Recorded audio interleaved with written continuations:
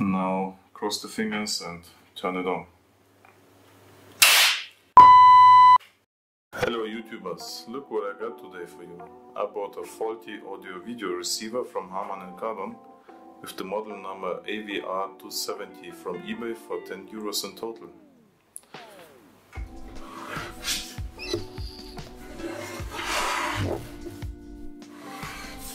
This 7.1 receiver has 8 HDMI inputs, so here are 7 and 1 is in front, and 1 output to the TV. It can provide up to 100 watts of power to one of its 7 channels. Furthermore, it has an Ethernet connection for internet services like Spotify, Apple's AirPlay or simple internet radio. The seller told me that the internal fuse is blown. This happens also after a fuse replacement. Should be easy to repair it. Let's do it. Let's disassemble it and have a look inside what we will find.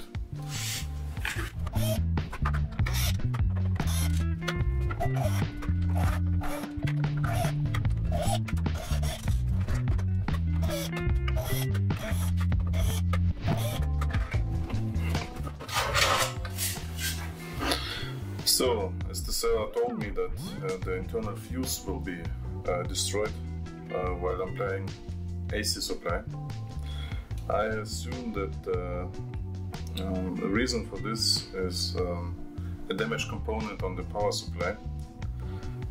Let's try to put the power supply out and look on the audio components if we will find an obvious damaged component. Let's check the power supply. I looked already around and I found literally some bugs on it, as you can see here, but this is not the reason for the blowing fuse. Let's try roughly to understand how this power supply is working. The AC comes in at this point and goes through a fuse, an AC filter, an inrush current limiter for the bulk capacitor, and here we have 2 semiconductors and some logic ICs, so probably this is a combination of PFC and a DC-DC, because after the 2 semiconductors we have 2 transformers and 2 more semiconductors.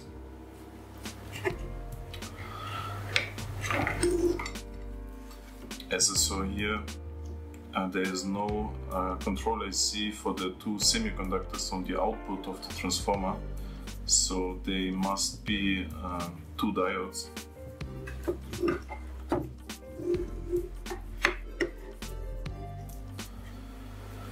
And like I see, it's made symmetrically, and here we have 2 outputs and the ground, so most likely one set is making a positive supply for the amplifier, and this set is making the negative supply for the amplifier.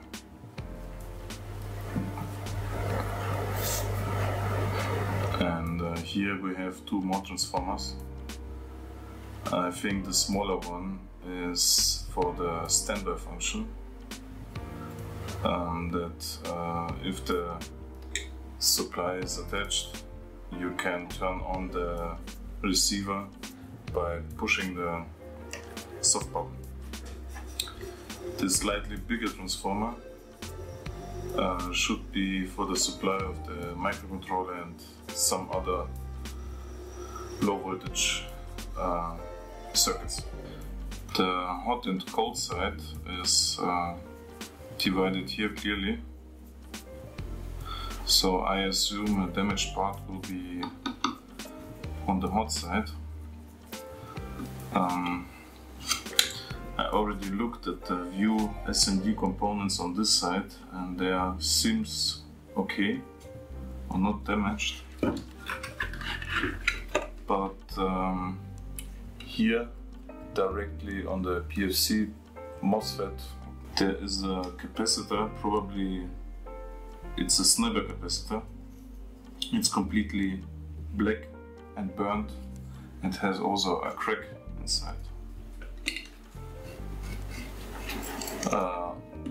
On this semiconductor, and it's difficult to see, there is the same part and has the same issues.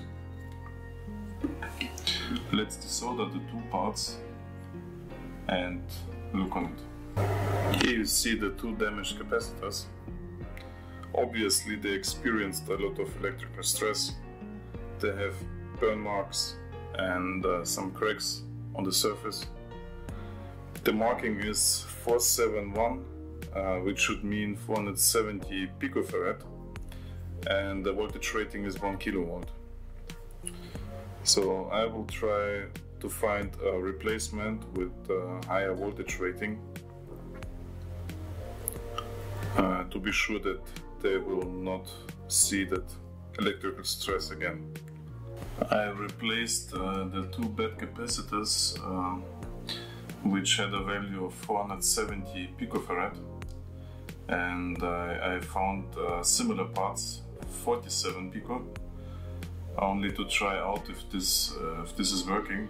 And I took this from an older power supply, and before I will turn it on, it's attached to my isolation transformer. I replaced the internal fuse with a lower rating than the fuse which is in my isolation transformer. If there's still an issue, that this fuse will trip instead of this one in my isolation transformer. Now cross the fingers and turn it on.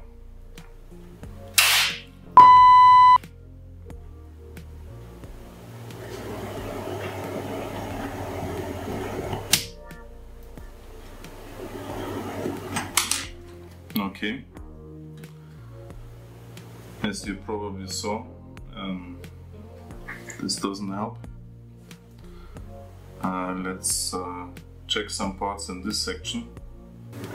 So what I didn't saw before, not only the capacitors were bad, but also this MOSFET.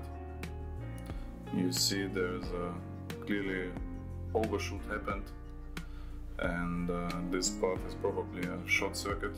So before I proceed, I need to get this type of MOSFET and also the right capacitors, and after that it should work. Let's check the part. I've put it in the diode mode, and yeah, the component is clearly damaged, so I need a replacement. Please have a look. Luckily I found a service manual from a similar device, but I found out that the schematics for the power supply are the same. So let's jump to it. Here you see AVR270 switch mode power supply schematic diagram. And let's go quick through it. We have here our AC inlet, the fuse, some surge protection, switch, inrush limiter, AC filter, bridge rectifier, and the DC link capacitors. On this we have a voltage which is called plus PV.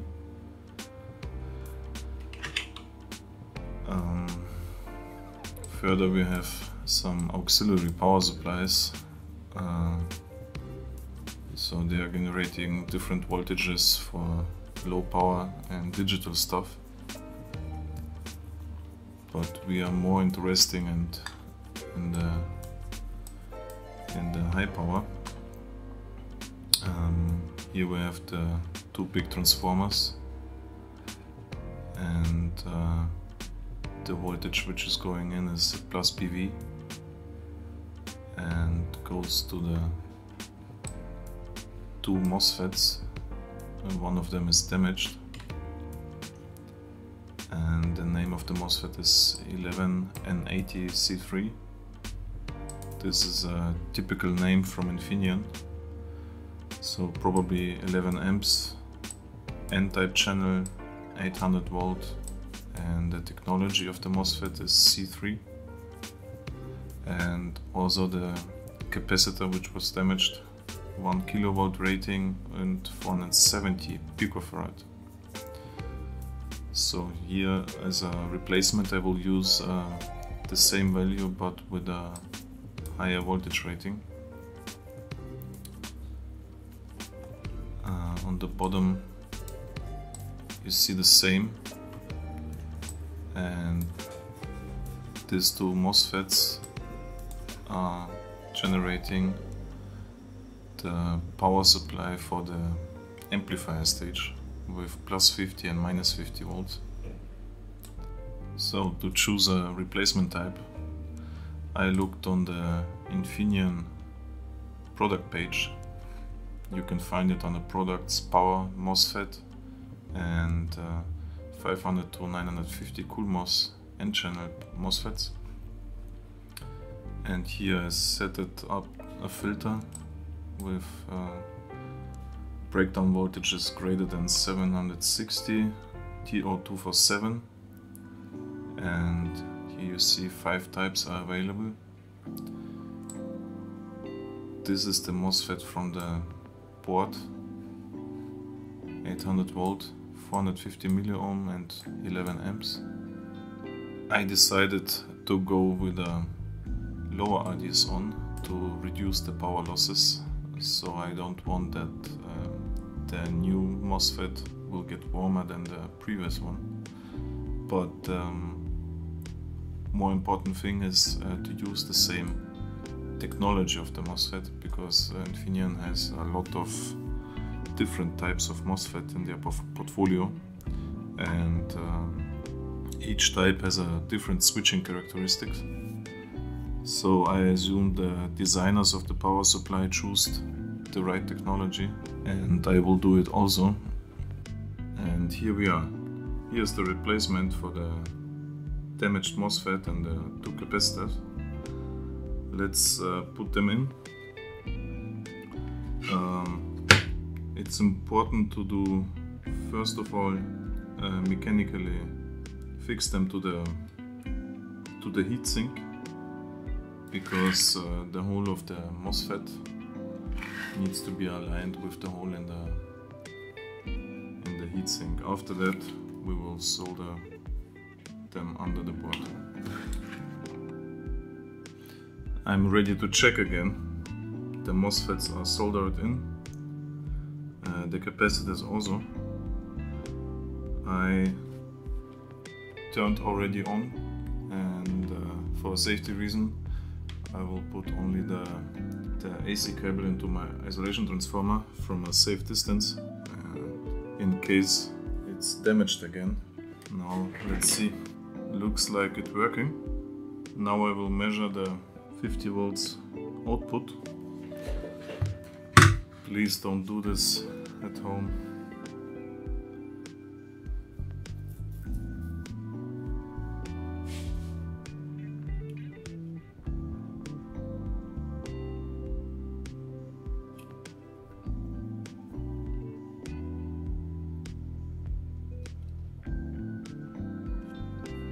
Zero. This is probably because it's disabled. Let's measure these voltages. Here we are, 5 volt. 5 volt.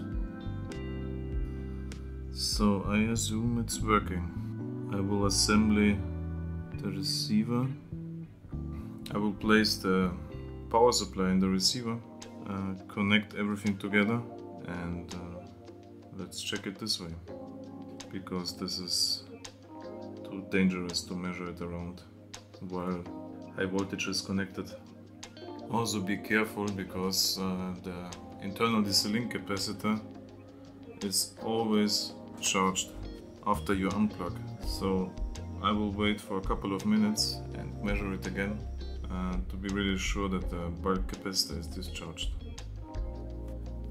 Now try to switch on the receiver with all cables attached, and let's have a look if this will work. Okay, I see an orange light. Now let's turn it on. Hey, beautiful. I don't even know how to use this.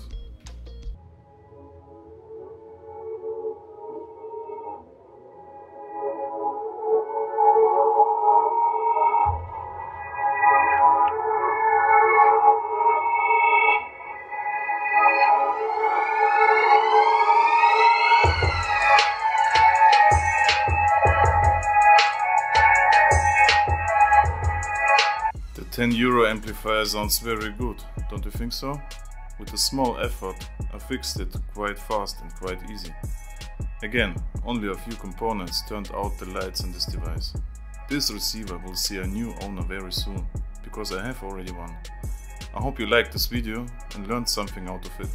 Nevertheless, thanks for watching, subscribe my channel, give me a thumbs up, and I will see you next time. Bye!